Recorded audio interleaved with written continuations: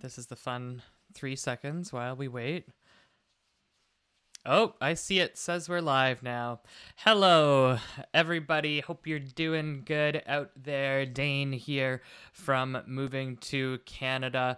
And I am joined today by our editor, Mr. Hugo O'Doherty from Moving to Canada. And we are here today to bring you the latest Express Entry draw results because we just had a draw take place a few minutes ago. But we're going to wait just a few minutes for our audience to jump on into the live stream.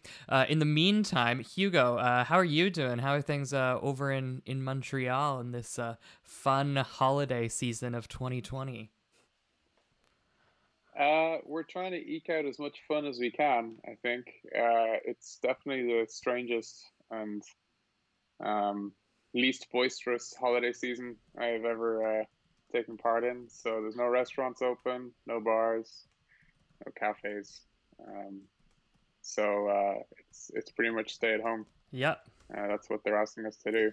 How are things in Nova Scotia? Oh, things in Nova Scotia are I mean, COVID related, pretty good. Atlantic Canada continues to be one of the best places in the country in terms of COVID. So things are kind of normal-ish here. We're allowed to have like smaller, like 10-person gatherings for Christmas. So I'm back home, gonna spend time with my parents and a couple of my nieces and nephews this Christmas, which will be really nice. And I recognize we're super lucky because of that. And look, guys, if you're watching this, tuning in from anywhere else around the world, let us know, what are things like in your neck of the woods? How are things going there?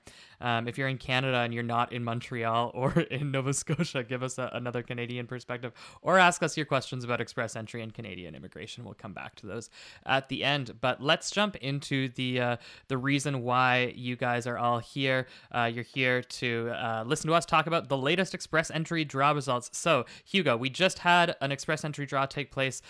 Give people a rundown of what happened in today's draw. How many invitations? What was the cutoff? Yeah, so first of all, I'm delighted there was a draw, right? I know you and I had a little wager this morning on whether there'd be a draw or not, and I think you owe me $1 or something. I don't know what the A bet pint was, after the but pubs open again.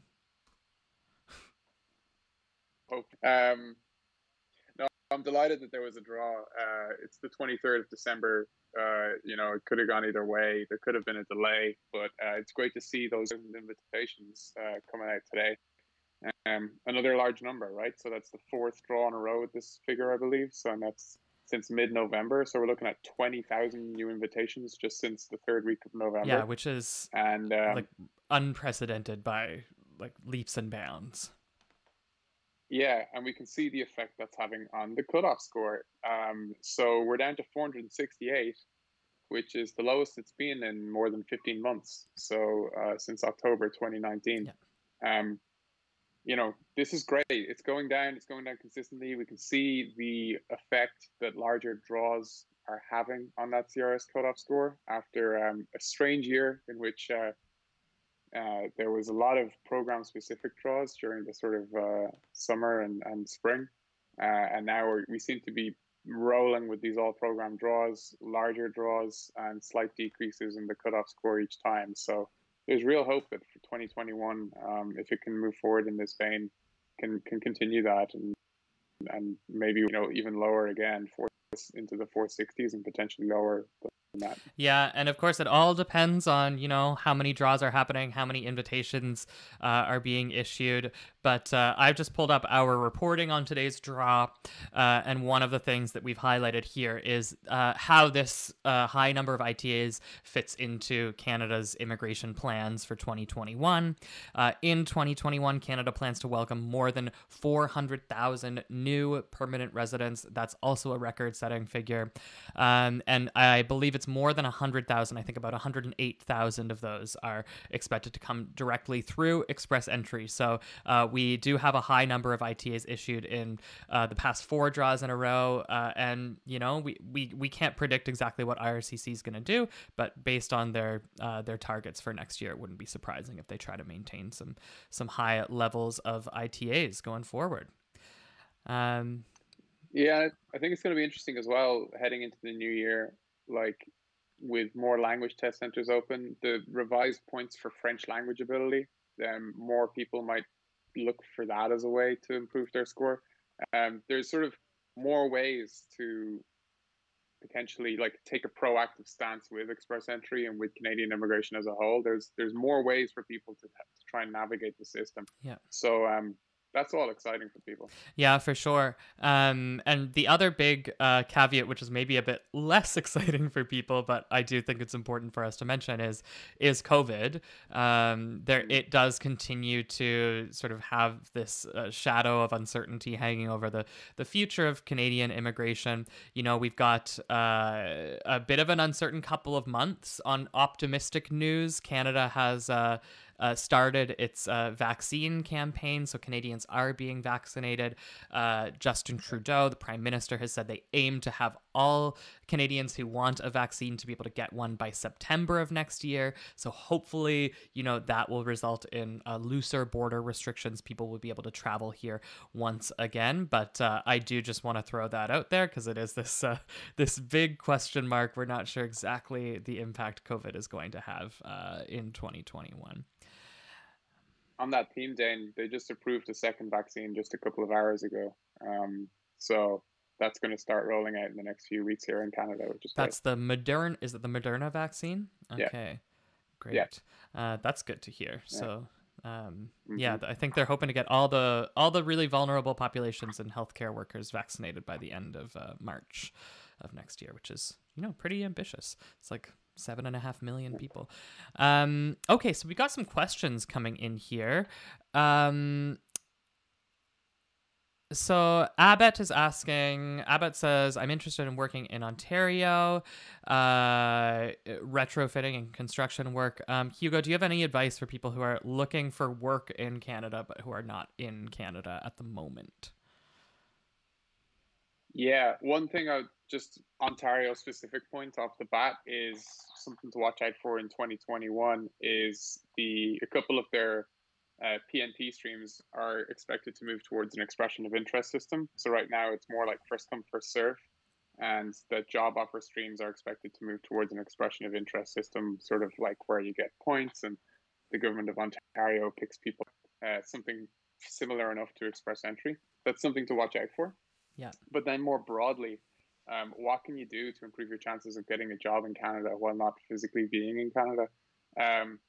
Look, one of the great things about the last few years, and it's been accelerated this year, is the power and ability of digital technology within the job hunt. A decade now, give or take, and LinkedIn has been a great networking tool for people. They can do a lot on there. If you're not familiar with LinkedIn, there's loads of good information out there. We've got a page on our website about how to leverage it into your job hunt. But the real key asset that people can have is their resume. You might know it as a CV in your own country. Like a lot of people make the error of making their resume more about a list of duties that they've performed in various roles rather than achievements that they have accomplished in various roles. There is a specific format that Canadian employers and recruiters expect to see in a resume. There is some sort of customization that you can do around that, but there are some sort of like basics that need to be in there. And the thing that we really try to get across to people, and we see it like we have been this successful over and over. We do have a recruitment arm in construction and engineering called Outpost Recruitment, and the Outpost staff are big on showing your achievements in your resume. So making it quantifiable, show a number behind the duty.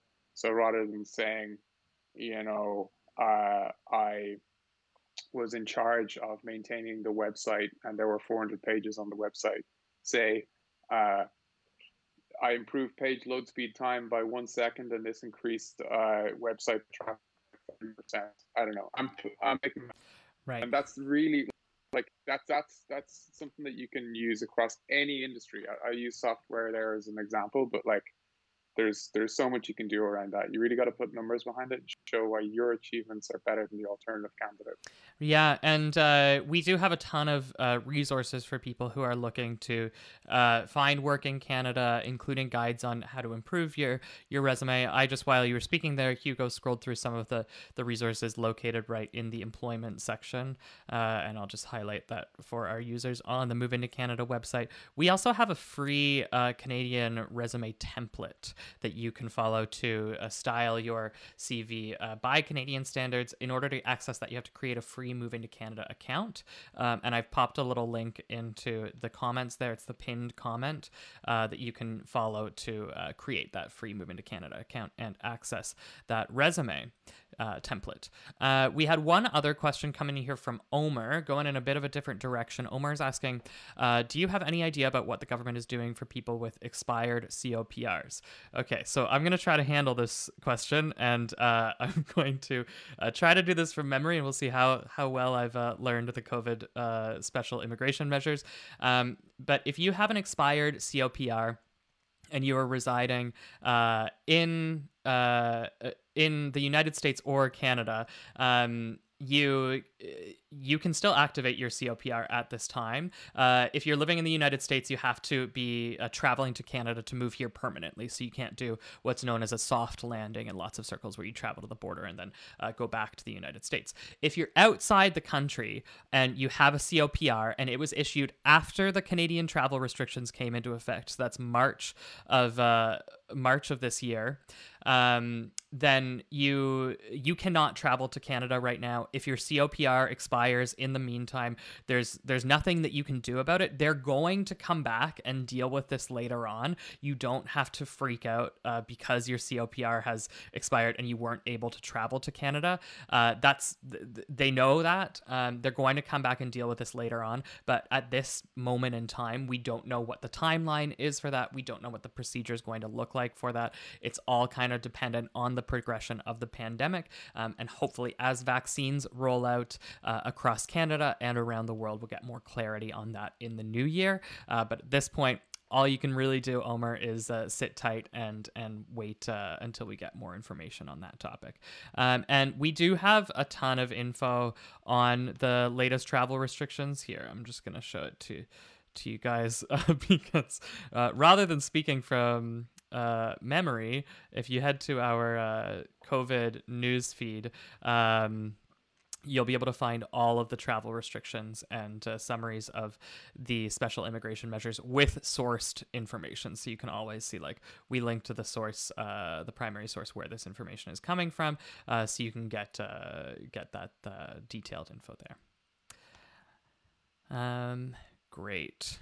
So let's see. I think that covers most of the questions that we've had come through today. And I see where, we got another question here in from Marks asking, for under the new immigration plan, does it mean that there's a higher chance for approval of permanent resident status? And I guess that's referring to the higher plan for next year. Hugo, do you want to handle that one? Yeah, I'll give it a shot. Great question. Was it Marks? It was Marks. Good question, Marks. So yeah, like, higher targets is one factor that goes into the potential competitiveness of the system, right? So if they're going to take more people in, then great, more people will be taken in. But there's also the potential for more people to be interested, and we're going to see, I think, Canada come out of this current global economic downturn in quite a strong position vis-a-vis other countries, and people might see Canada as an attractive destination. So higher targets, yes, but if more people want to move to Canada and are eligible to do so and create a profile, so that they're putting up their hand and saying to the government, pick me, that might have a sort of leveling effect. You know, if the number of people that Canada accepts moves up in a similar sort of ratio to the number of people who want to move to Canada, there should be some sort of leveling off there, and it might be slightly less competitive or slightly more competitive. But that's really, we'll see coming months and years. Right.